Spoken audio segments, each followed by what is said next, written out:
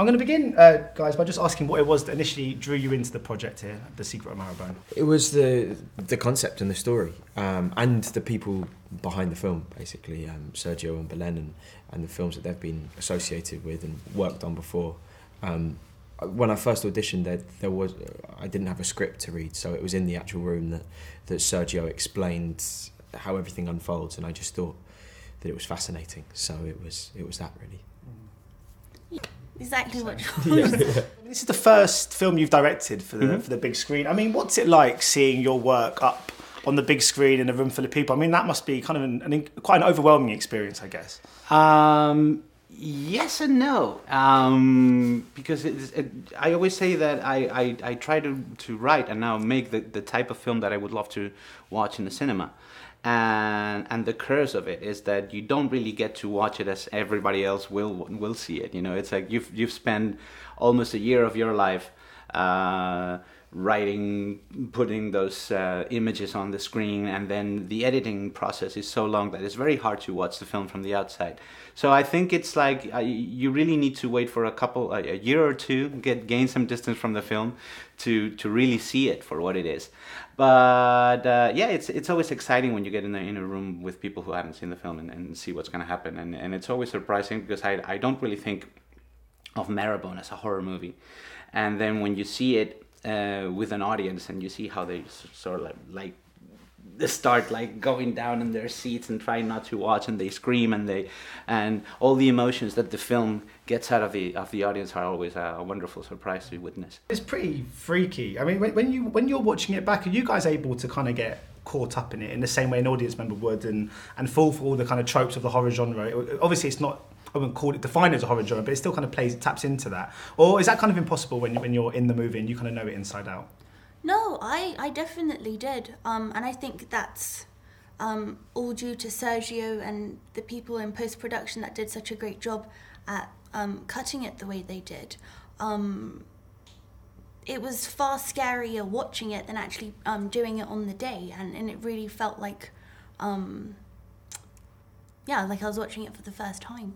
It's interesting you say that about, because I mean the Hereditary director Ari Aster's also recently said he sees his movie not being as much of a horror but being a kind of family drama. Now, you often get that with this genre. You get filmmakers often like to make a real point of saying this is not just a horror. Why do you think it is with the horror genre filmmakers do feel inclined to quickly not see it to be labelled as being just that?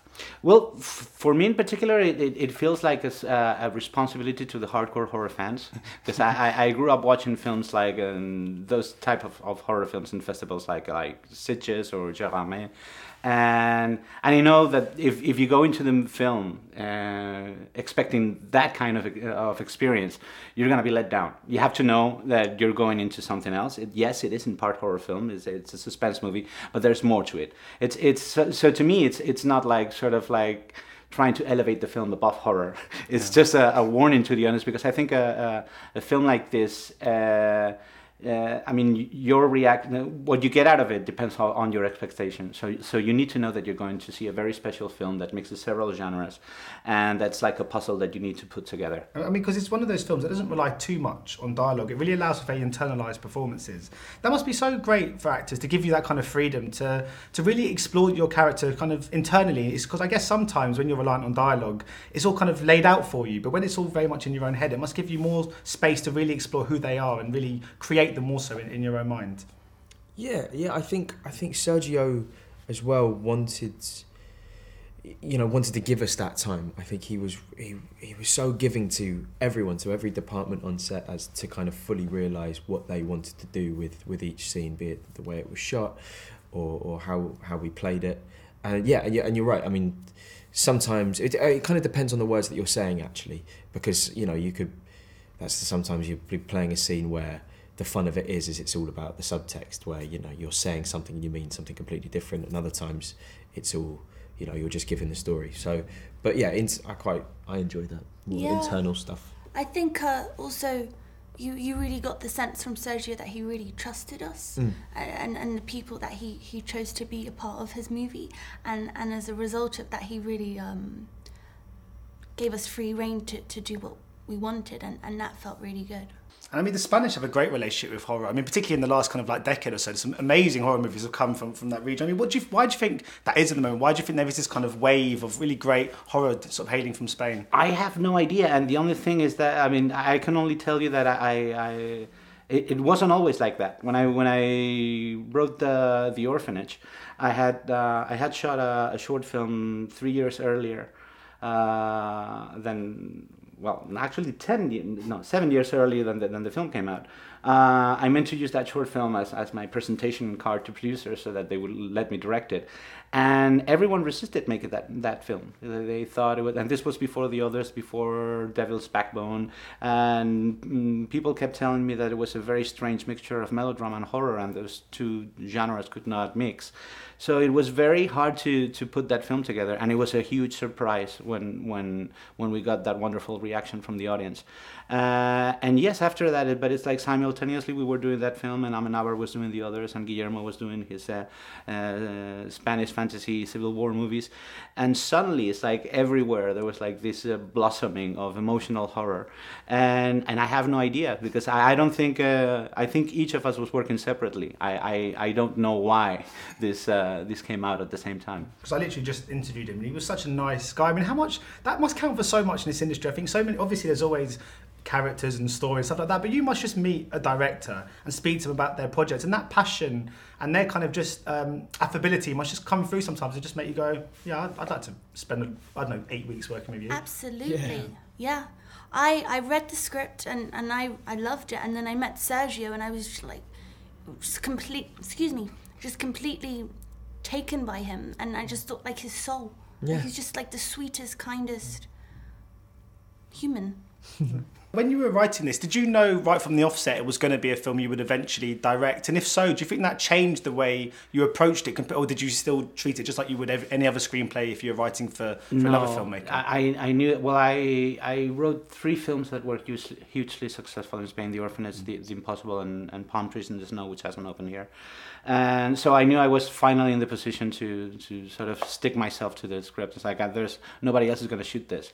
But also, what I sort of cheated, because I knew the film was much more complicated than they were perceiving it to be. They basically wanted another orphanage, and I sneak in something else. This is more a family drama, and it's a very emotional story.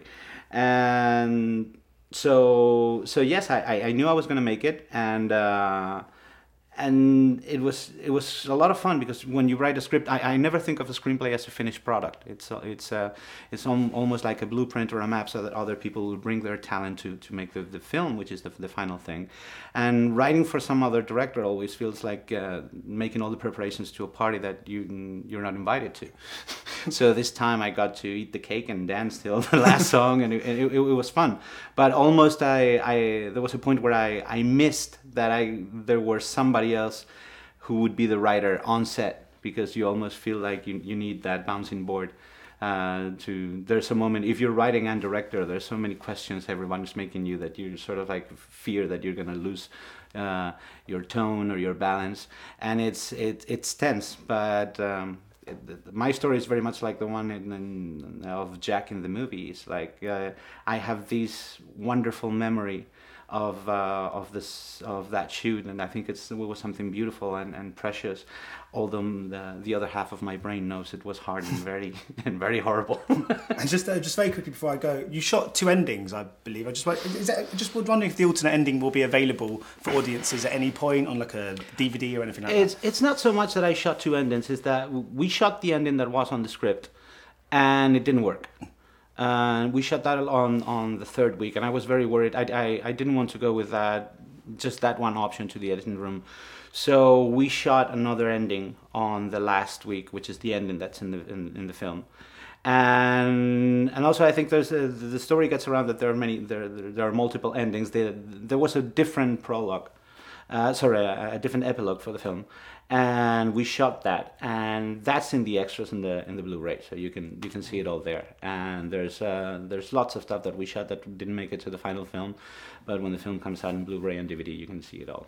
And because you guys play siblings, I'm just wondering, because everyone always goes on about chemistry in movies, very much from a kind of romantic point of view. It's always about how two people share that kind of on-screen chemistry in that regard, but we don't really talk about it much when it comes to like family. I mean, is that quite? How do you go about achieving that as a kind of group? Did you have to spend much time getting to know each other before the sort of set? Because I guess with family members, the chemistry is very ingrained, isn't it? That kind of connections we show is almost there's almost a shorthand between sort of siblings. Yeah, and I think we were very lucky. We just hit it off very quickly, and we did spend time. We had about 2 weeks rehearsal, and we were all staying literally in the rooms next door to each other along the hallway where we were staying as well. And we spent, most of our time together offset. And I think you kind of lean in towards certain feelings more than others. Like I remember, I'd always tell Charlie off because he'd be playing his music too loud and too late at night. And you try and do things that are more, you feel appropriate to your character in the movie. Aye. And you've both got some really exciting projects coming up. George, a quick word on the true history of the Kelly Gang. I mean, has that started shooting yet, or is that still in pre-production? No, it's pre-production, so we head off into that in the next couple of weeks. I mean, you must be so excited. It's an incredible cast, but also Justin Kurzel. I mean, he's an incredible person to work with as well. I'm thrilled, really. And me, obviously, it's Suspiria with Luca. It looks slightly different to Call Me By Your Name. How do you fit into that particular story? What can we expect from that one? Well, I don't really know how much I can talk about that right now, but I play Sarah, and I did just see it very recently, and I'm so proud of it, and I think people will really enjoy it. Thanks so much for your time today, guys. Much appreciated. Thank you. Thank you. Nice to see you. Ladies and gentlemen, you're watching Hey You Guys! Hey You Guys, huh? Hey You Guys. Is that from the Goonies? It is indeed, yeah. Nice. Hey You Guys!